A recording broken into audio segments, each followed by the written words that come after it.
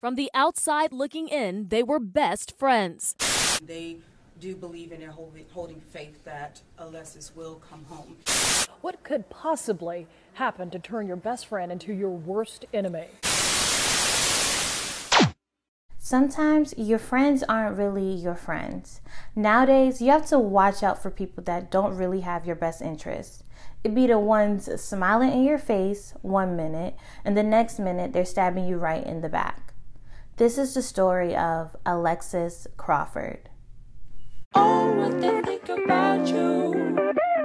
Hi guys, I'm Leya Fields. If you're new, welcome. If you want to bring awareness for Black and Brown victims, please share, subscribe, leave a thumbs up, and comment below so you never miss a video. Alexis Crawford was a 21-year-old from Athens, Georgia. She was one out of 10 siblings. She was from a very large family. She had 4 sisters and 4 brothers, and she also had a first cousin who was raised as a brother as well. So she came from a very close, tight-knit family, and her parents loved her deeply.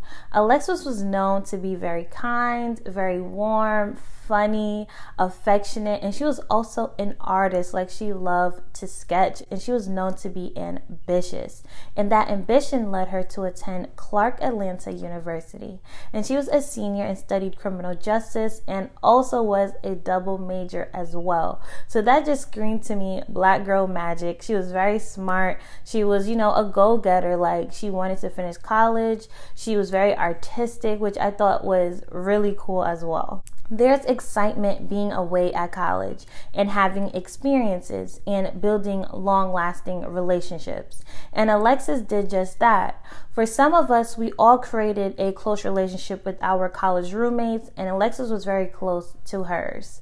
Her roommate was Jordan Jones. Jordan and Alexis were very close friends. Jordan attended holidays with Alexis' family, spending a lot of time together, shared an off-campus apartment together, and even though they spent a lot of time together, their friendship would turn very dark and very confusing for a lot of people. On October 26, 2019, Alexis, Jordan, and Jordan's boyfriend, Baron Brantley, were all hanging out at the apartment. Alcohol was involved. So, they're hanging out, they're listening to some music, whatever, kikiing. And throughout the night, Baron started to make some unwanted advances towards Alexis that made her extremely uncomfortable.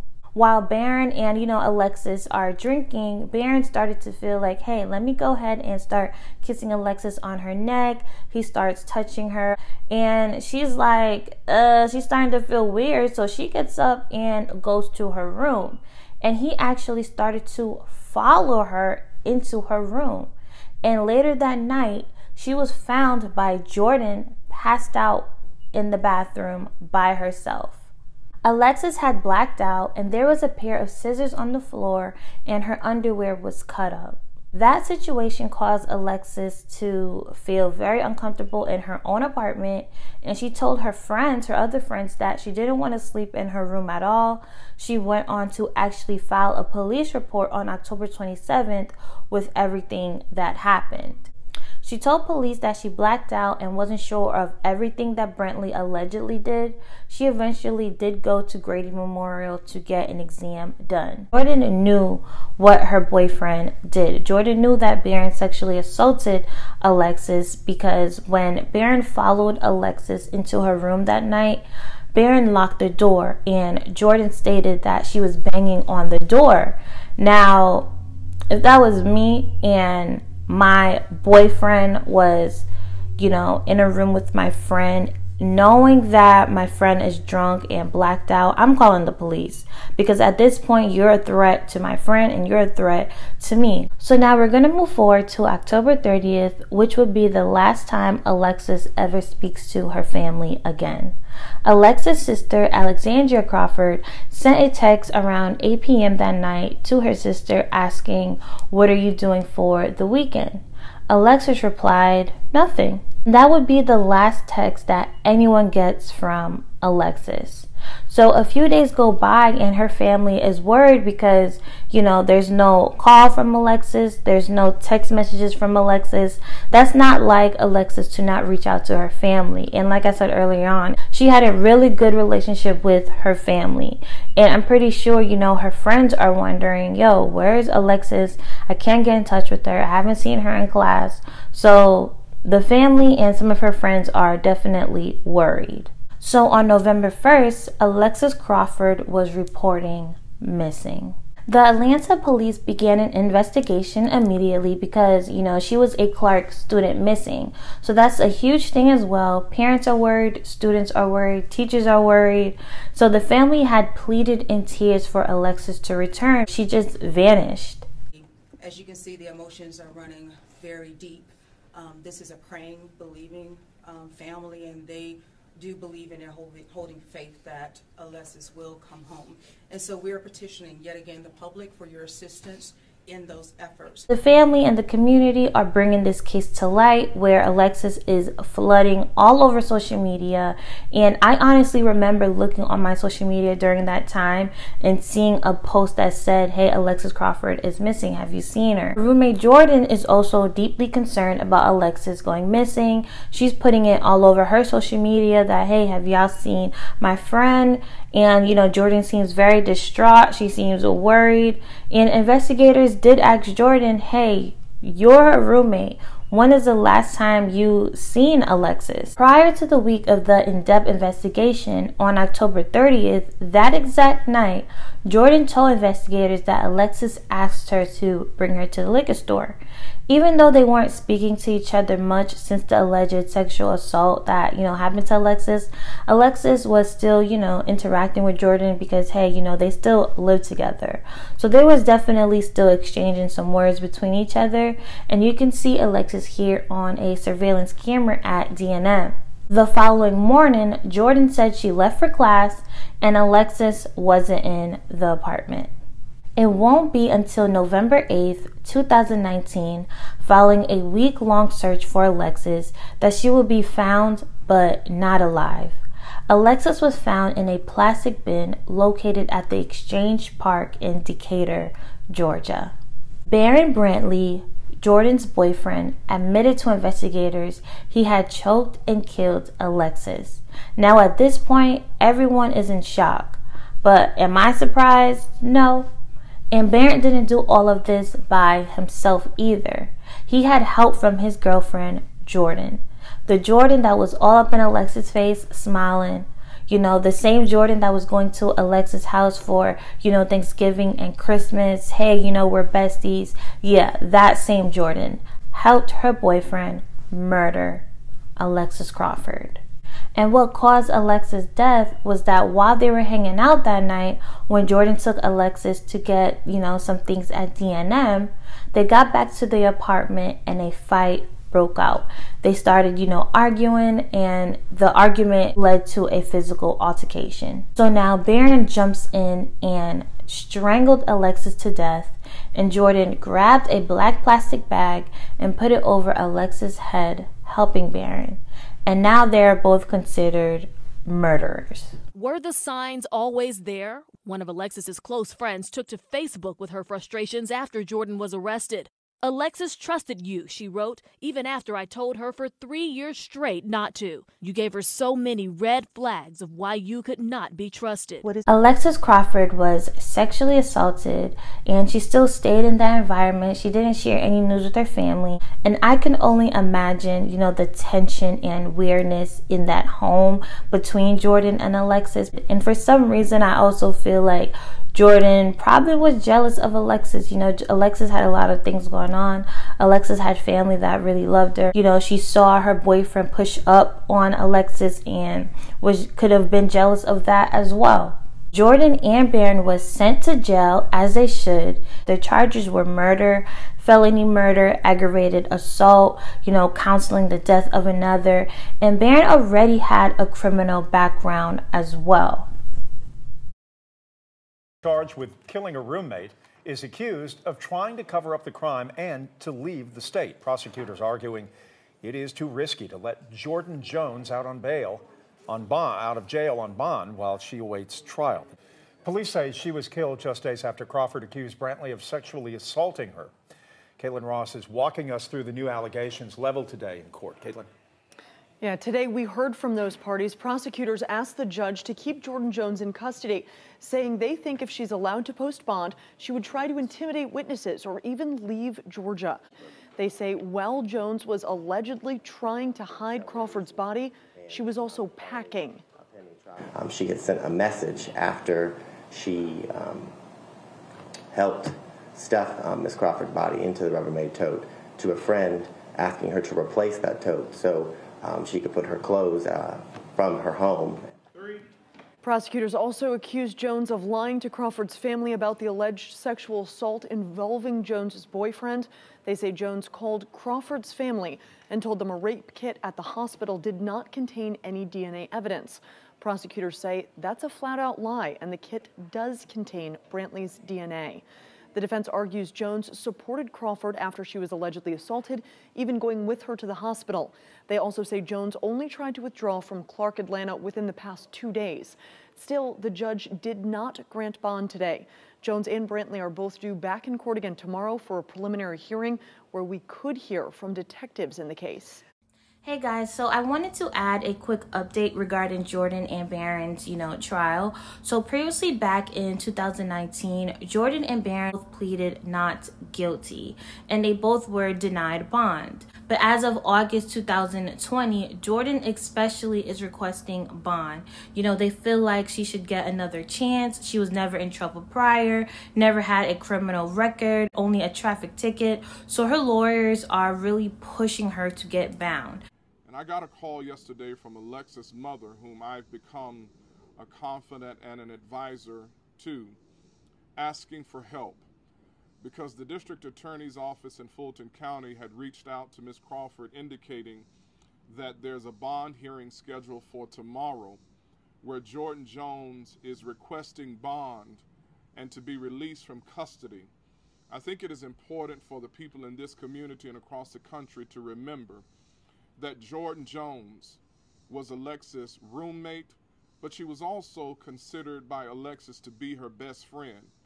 In an act of ultimate betrayal, Jordan strangled and murdered Alexis along. Now, we can't forget that she literally murdered Alexis. She lied about murdering Alexis. Jordan Jones's behavior has been diabolical from the very beginning. A lot of times, we're friends to other people, but they, again, are not friends to us. Renowned psychologist Dr. Sherry Blake has examined the case and questions if Jordan was ever a true friend to Alexis. Alexis probably felt she was a close friend of Jordan. She may have even viewed Jordan as a sister and trusted her.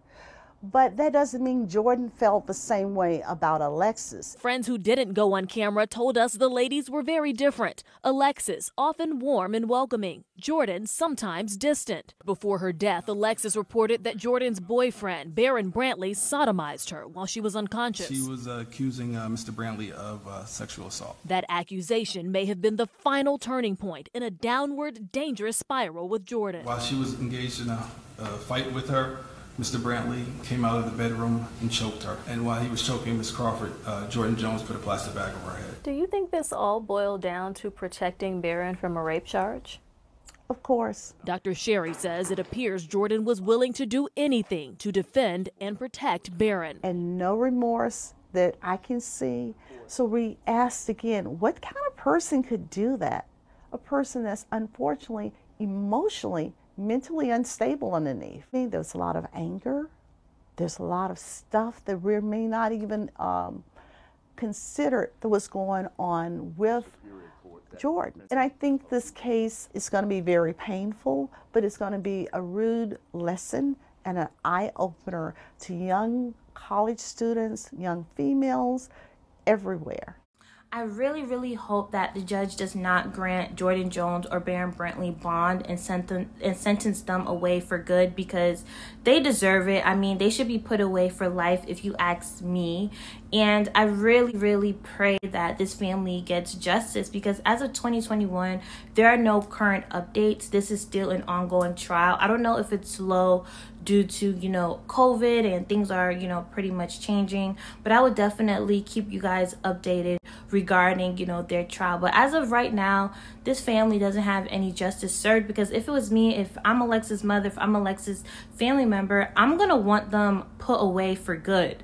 I don't want no bonds. I want them to be put away for life. Why should they have bond? Why should they have another, second chance? They literally murdered this girl for no reason. This case affected a lot of people to the point people wanted the death sentence granted on Jordan and Barron, but the judge didn't grant that wish. We lost another young black girl for literally no reason, and this is why I encourage people to please make sure you have good people around you. Don't ignore the signs, because your friends is not always your friends, and protect yourself as well.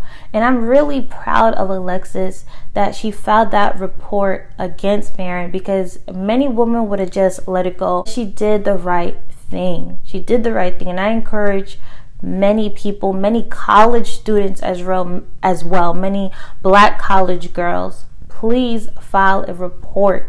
Tell your family, tell your friends. And I definitely feel like that argument that happened that night in the home was caused because Alexis filed that report against, Jordan's boyfriend. The family was so surprised when they found out that Jordan was guilty of murdering Alexis, and pretty much sick to their stomach. They weren't expecting Jordan to even do that to Alexis. The family shared some words about the case as well. They knew Jordan. They liked Jordan. There was never a reason to suspect that Jordan would do anything wrong or ill to Alexis. One family member described them as two peas in a pod. To go from that to where we are today is unthinkable, unspeakable. You got to be cautious of who you have around you. And I'm a testament of that, because I did make a video, if y'all haven't seen it, called I Live Next to a Serial Killer. This was a family friend. He was my uncle's best friend. I mean, he was all up in, my family's face, smiling like you never thought there was anything wrong with him. And he eventually killed his whole family. He lived right down the street from us too. And I thank God that he protected us from that situation, because he literally could have done a whole killing spree. Alexis' funeral was held on November 16th, 2019 at the Hill Chapel Baptist Church, where her family gathered and friends. And even though this was back in 2019, I'm sure the family and friends are still mourning and hurting to this very day. They're still trying to heal losing a daughter, a sister, a niece, a friend. And I'm going to start ending my videos differently, guys.